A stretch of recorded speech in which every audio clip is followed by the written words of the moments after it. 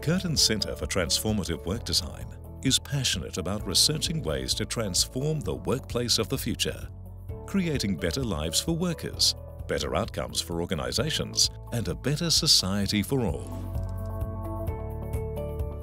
One of our projects, we're looking at the extent to which people use their skill sets as part of their job, and also to which extent they kind of learn new skills. This matters because it sort of impacts on their well-being, but also their performance. And one of the things that we find is that actually there are huge differences how people sort of grow over time in learning new skills. So some people have like a flat trajectory, or some actually decline in their skill use, and we find factors that sort of can explain that.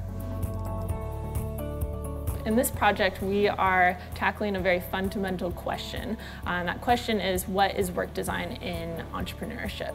So what we've done is we've pulled thousands of ratings from online job ratings sites. And so what we're looking at are text responses of what's good about my job, what's bad about my job, and what could be improved. We can draw conclusions about what work it's currently like in startups, and then we can start to pull from best practices in work design to then make recommendations about how that work can be improved, and hopefully as they grow they'll be able to scale up good jobs for the future. We developed an intervention work design in which we asked individuals to reflect the quality of their work on a daily basis, and we found that this simple reflection intervention significantly raised their awareness of work design and motivated them to engage in crafting behaviors, such as increasing the structural resources that they have. And we found that this simple intervention also relates positively to performance improvement. I'm part of a large team that's working on setting up a longitudinal study, and we're actually looking at the impact of work across the lifespan and careers. We're looking at how work can impact health and well-being, cognition, identity, memory, how it might be protective of people in older age when they actually retire, and how to keep them well. We think the findings in the studies will help influence how we might actually design jobs in the future. Our research is part of a larger initiative called CPAR, Center for Excellence in Population Aging Research.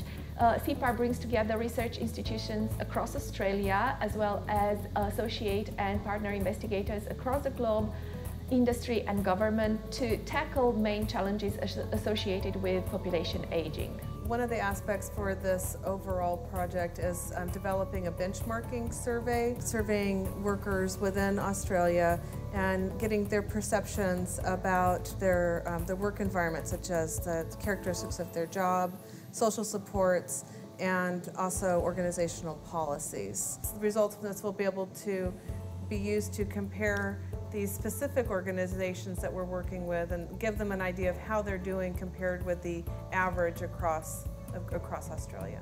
By supporting actual interventions, we are going to make a direct contribution to organizations being able to better retain and improve the performance of their employees.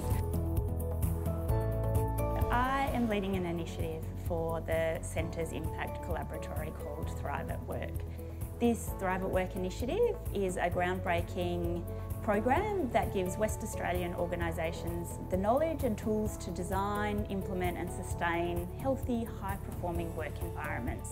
With the support of the Mental Health Commission of WA and actually input from 50+ organisations to date, we're developing a suite of resources grounded in good work design that will see workers and organisations thrive.